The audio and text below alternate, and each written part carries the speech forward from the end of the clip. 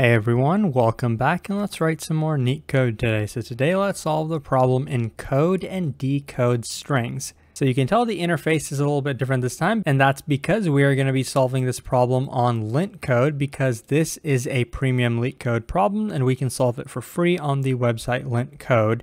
And also, this is a problem from the Blind 75 list, a list of 75 common Leetcode questions that we've been tracking on this spreadsheet. The link to this will be in the description if you want to take a look. And we're pretty much done with the main problems. I'm going to be solving another one today, a premium one, encode and decode strings. This is a pretty decent problem to understand, so let's get into it. So it's a bit of a design algorithm because we're going to have two different functions that we want to implement. So we're given a list of strings and we want to write two functions. We want to encode this list of strings into a single string.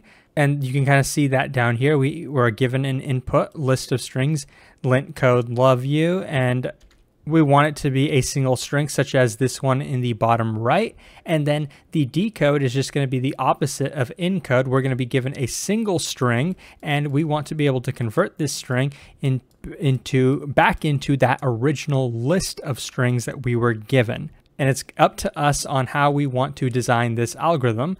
But the tricky part is going to be that the basic assumption is that in our input, we could have any possible character in the inputs, not just limited to lowercase a to z. So the difficult thing is going to be, how do we create some kind of delimiter between each word? How do we know when one word ends and another word begins? That's kind of what we're going to be focusing on. So let's get into that solution. So suppose we were given two strings like this, neat and code, and we want to convert it into another string, basically into a single string, right? So a naive way would be something like this, right? Just say, okay, neat code. Now the problem is, okay, we did that, the encode was fine, but now we want to decode this back into the two original strings that we had, but there's no way for us to determine, right? Because we can't remember where one word ends and another word begins, right? So we need to have some kind of character or something to separate words. What if we used a pound sign or something, right? Something like this, or any character, maybe a question mark or something, right?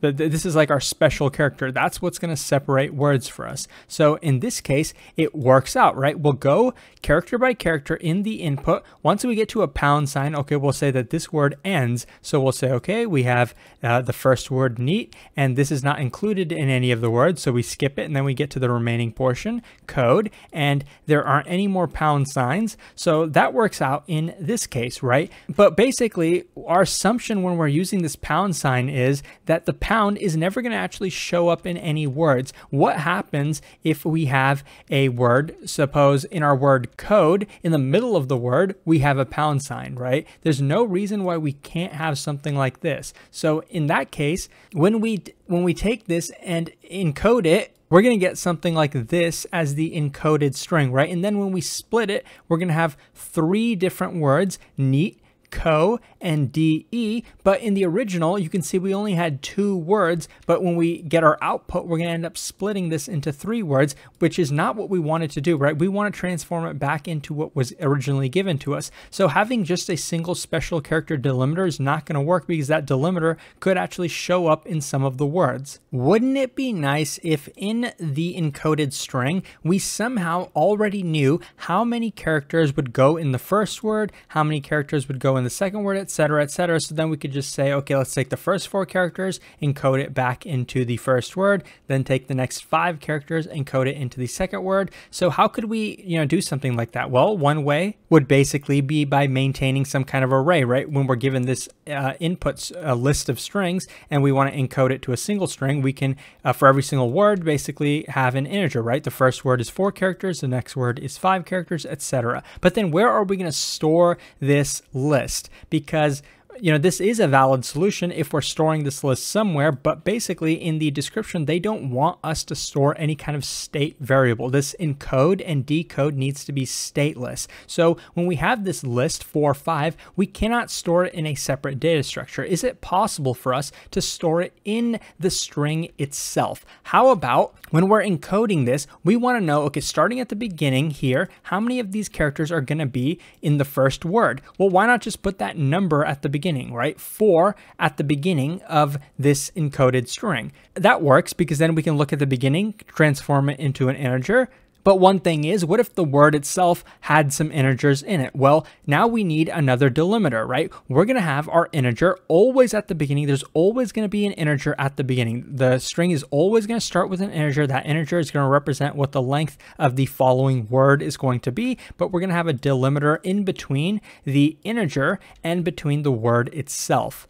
So basically, we're going to read each character until we reach the delimiter. And once we reach the delimiter, we're going to take all the characters that we just read, which are going to be transformed into an integer. So this 4 is going to be mapped to 4. And then we're going to count the next 4 characters after the delimiter, which in this case is going to be pound. And that works because we're only going to read one delimiter. We're going to expect a single pound sign no matter what, right? So even if the first character here was a pound, it still works because we're going to read an integer 4, read a single pound sign, and then say, okay, take the next 4 characters, even if they include pound, even if they included some integer like 8 or 6 or something, right? If they include integer, pound, it doesn't matter because this tells us how many characters are going to be in the first word. And then once we read those 4 characters, what are we going to expect to be next? Well, we're going to expect some word, but we want to know how long that word is going to be. So we're going to do exactly what we just did over here, having an integer followed by a pound sign, and we're going to put that same thing over here. So in this case, we're going to have a 5 and a pound sign because the next word is going to be 5 characters long. So this is kind of how we're storing the integers inside of the encoded string so that we know how to decode it. We know how long each of the strings is going to be. So I hope this makes sense. Now I'm going to show you how to actually code it up. By the way, the overall time complexity of encode and decode is going to be O of n, where n is going to be the total number of characters given to us in the list of words. So with that being said, we are ready to get into the code. Okay, so now let's get into the code. You can see the interface is a little bit different. Yes, we are doing this on Leetcode rather than Leetcode because it's free on there. So let's start with the encode function. It's a little bit easier. So remember, we're given a list of strings and we want to encode it into a single string. How are we going to do that? Well, we're going to go string by string in the input. And to the result, we want to append this encoded string s. How are we encoding it again? Well, remember, we're going to take the length of the string, and the length of the string is going to be an integer, but we want to transform that into a string. So let's do that in Python pretty easily, just like this. Plus, we want to add the delimiter to the pound sign. So we have the length of the string followed by the delimiter pound sign, followed by the string itself s. So then, this is kind of the format that we agreed upon.